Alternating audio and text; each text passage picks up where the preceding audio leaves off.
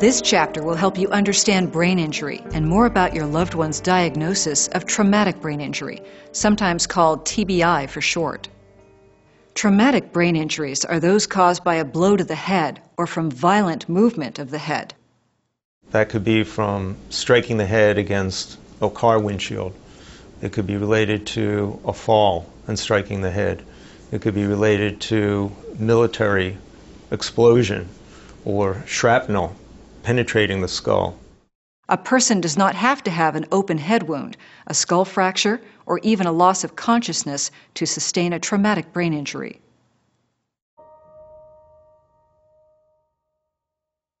No two people are alike, and no two brain injuries are alike. Doctors classify traumatic brain injuries as mild, moderate, or severe, depending on the initial length of loss of consciousness and post-traumatic memory loss. There are overlaps in the symptoms of each of these classifications. The terms mild, moderate, and severe may not correlate or describe the expected outcomes in a person's life. A mild traumatic brain injury occurs when the patient initially loses consciousness for 15 minutes or less, if they have any memory loss about the trauma event, or they feel dazed, disoriented, or confused. It's often called a concussion. The majority of traumatic brain injuries are initially rated as mild. Moderate traumatic brain injuries include a loss of consciousness from 15 minutes to a few hours, followed by a few days or weeks of confusion. Severe traumatic brain injuries affect less than 10% of patients and involve a loss of consciousness for 6 hours or longer after injury, or after a period of clarity. People who remain unconscious for a very long time may be in a coma or a vegetative or minimally conscious state.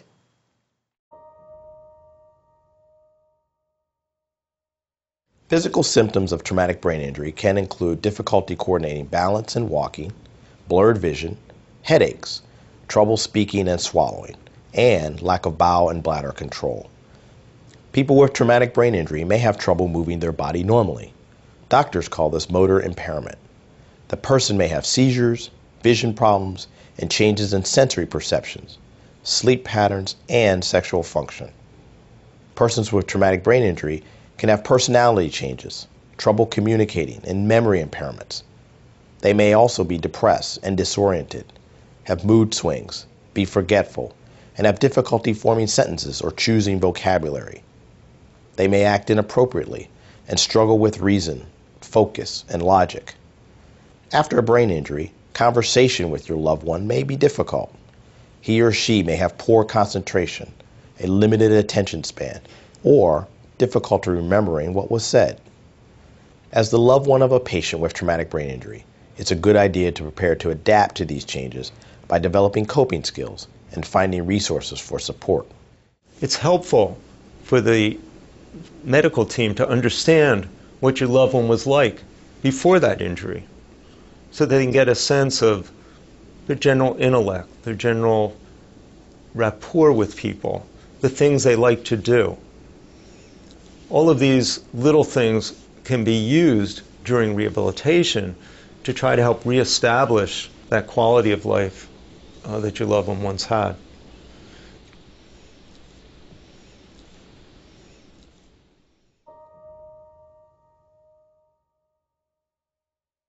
The first step toward helping your loved one regain any recovery possible is to assess his or her condition using one or several diagnostic measurement scales.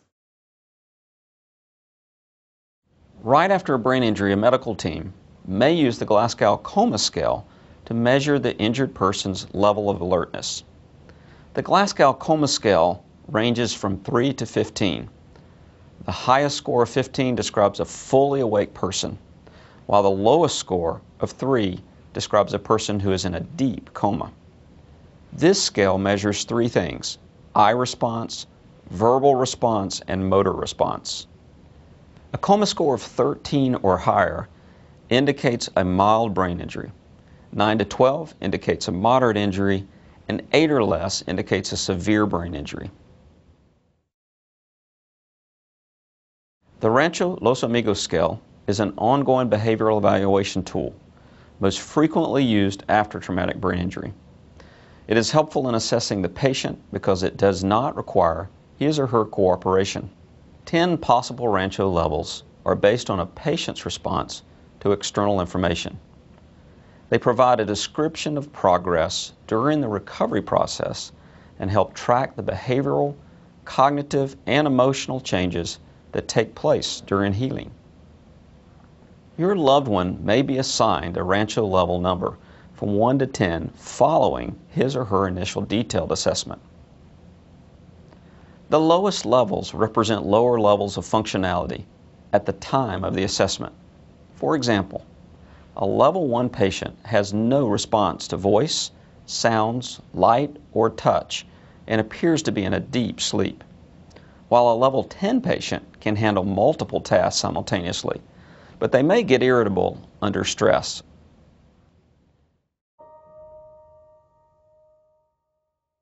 If your loved one remains in a coma or a mentally conscious state, he or she may be assessed using the JFK Coma Recovery Scale. This scale measures everything from hearing to vision to movement to communication and arousal to help determine the patient's long-term prognosis.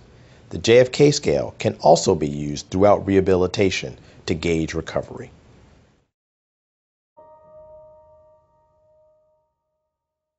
At the same time, or after the Rancho and Glasgow assessments, your loved one might have X-rays and other diagnostic tests.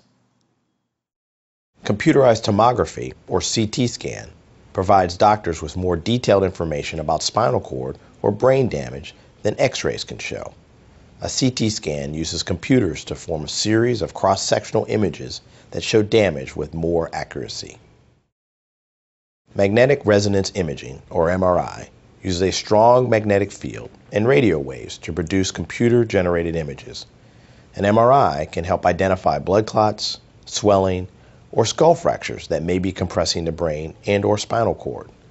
An MRI offers an even greater level of detail than a CT, although in general, CTs are more common for identifying abnormalities after brain injury.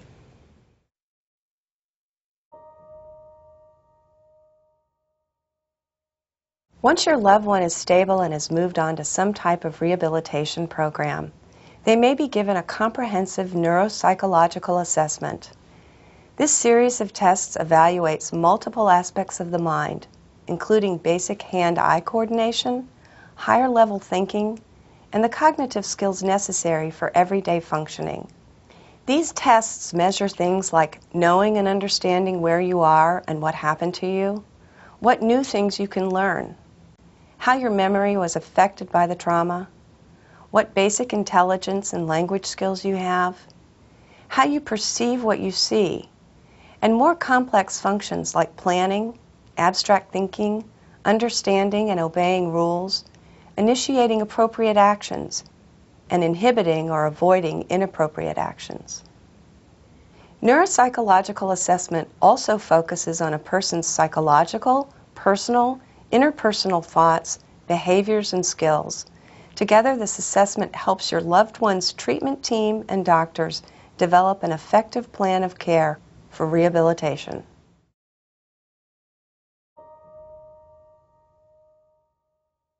Through the tests and diagnostic tools available to them, your loved one's doctors will do their best to give you as much information as possible.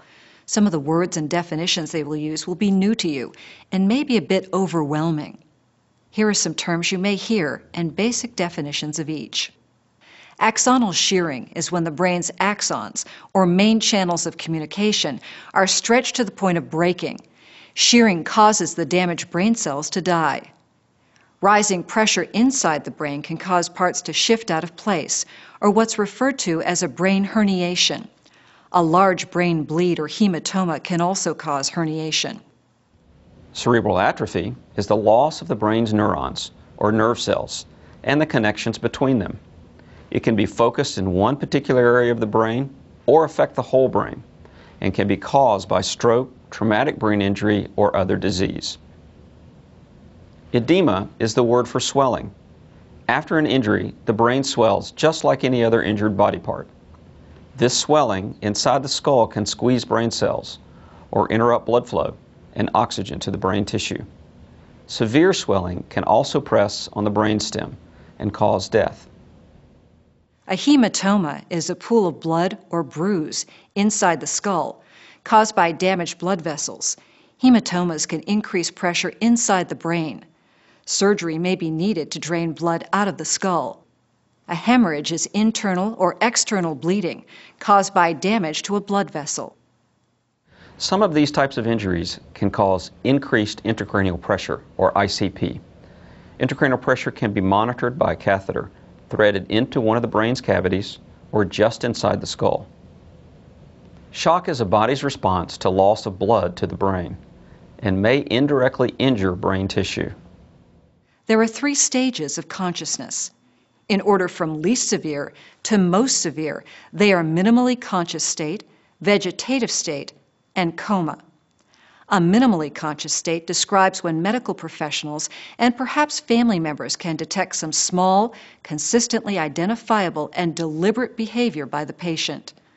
A semi-coma or vegetative state is when the patient's eyes are open, but not always aware of themselves or their surroundings. A coma is a deep state of unconsciousness. The patient cannot be aroused, does not respond to stimuli, and cannot make voluntary actions.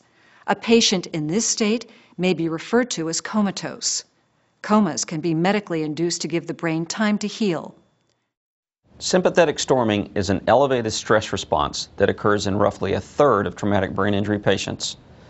It can occur anytime from 24 hours to a week after injury and is thought to be a sign of returning activity up the sympathetic or protective nervous system.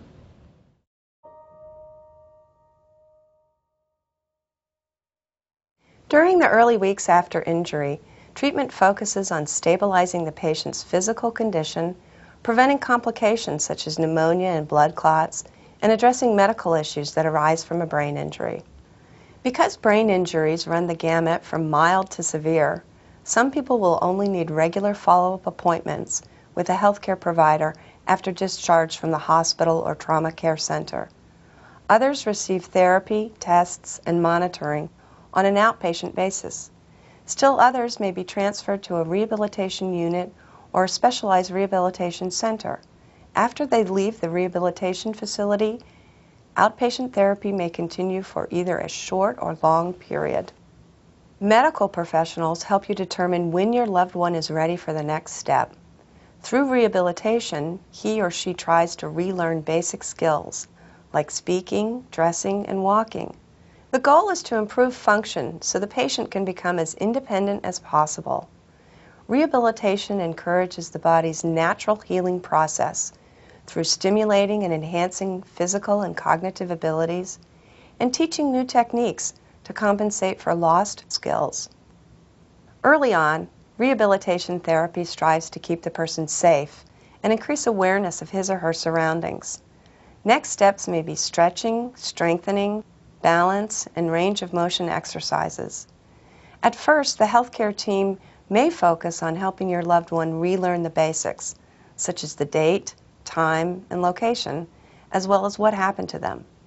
As cognitive, language, and physical abilities progress, the focus shifts to improving their attention span and mobility, their memory and language skills, and increasing their self-care skills. Community outings to practice skills learned in the hospital or rehabilitation facility may be included. At this time, we'll continue on to the last chapter of the video. Chapter 5 provides practical advice for how to deal with the injury and its consequences to your loved one and your family. Lee Woodruff starts off the chapter. She has some great advice because she and her family have been through and survived a catastrophic injury themselves. It's an important part of the video.